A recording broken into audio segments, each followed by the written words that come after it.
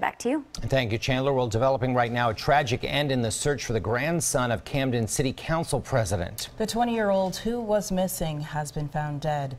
Eyewitness News reporter Trang Do is live in Camden with the latest details. Good morning, Trang. Hey, good morning, Janelle and Jim. The young man's family held a vigil yesterday in the hopes of his safe return, but sadly they got some heartbreaking news just a short time later.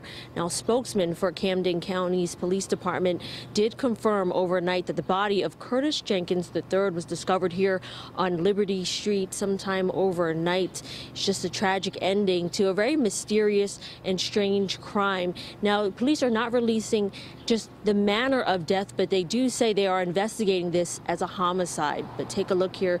20-year-old Jenkins shared the name of his grandfather, who is Camden City Council President Curtis Jenkins. The younger Jenkins was reported missing on Monday from his home on the 1000 block of Mechanic Street, which is actually just the next street over from where his body was discovered here on the 1100 block of Liberty Street in the city's Gateway neighborhood.